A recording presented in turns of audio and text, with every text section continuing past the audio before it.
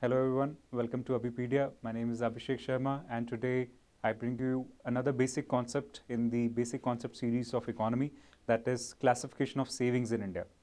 See, savings as far as the all over economic scenario is concerned is a part and parcel of our mutually reinforcing growth cycle.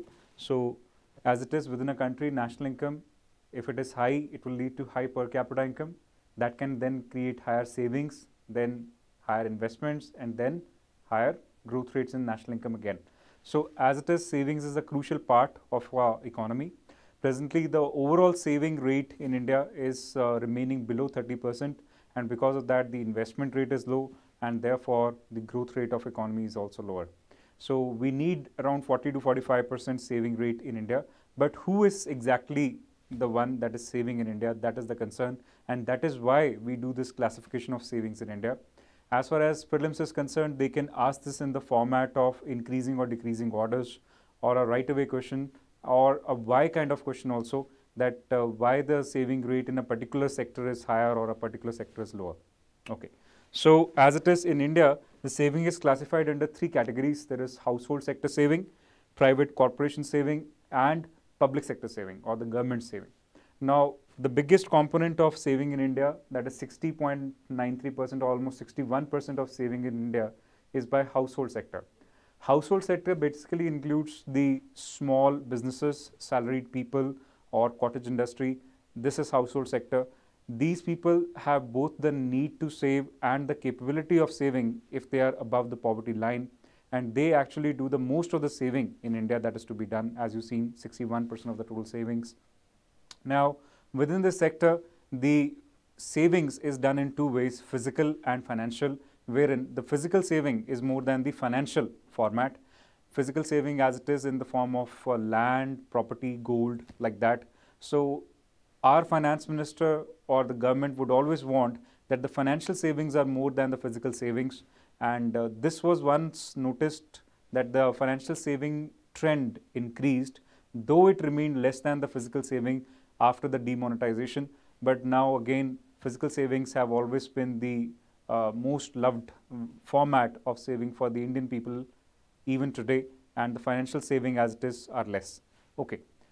Because you see, the financial saving is something that we can mobilize in the economy as per demand of the credit and so on, but physical saving, they get blocked wherever they go.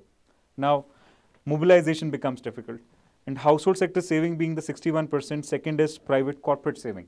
Now, in a private corporate sector, it is always good that a company, whenever it saves money, it should reinvest it to expand the business so that it can go into R&D, innovation, business expansion, employment generation, and then economic growth. So there is a lesser tendency to save and more tendency to invest in the private corporate sector.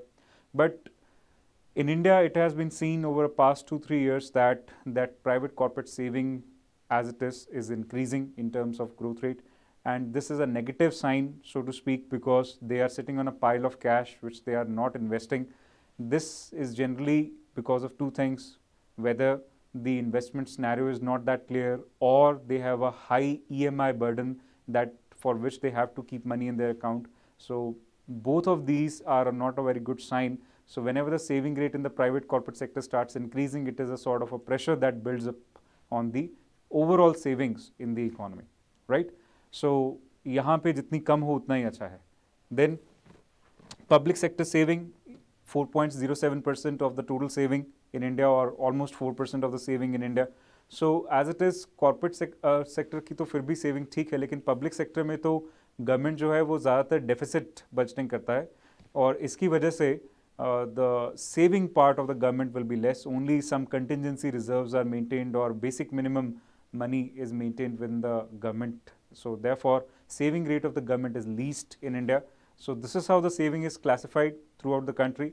Hope you had a broad understanding of the topic. This can be utilized in your mains because, see, unless and until you directly correlate, there was a question in 2018 mains that despite all the other factors of economic growth, saving rates is the most critical factor in the economic growth of the country. So this concept you can use there itself. Moreover, this year's economic survey 2019 that happened before that, So in that it is stated that investment rate is the most critical factor. Actually, the critical factor of growth is based upon what is the present situation of the economy, whether it requires more funding, whether it requires more policy action. So critical factor for growth will remain situational. Yeah. So accordingly, these factors for growth will keep on changing. Anyhow, so this is me, Abhishek Sharma, signing off. If you have any other questions on this savings concept, so you can write into me at abhishek@abhimanu.com.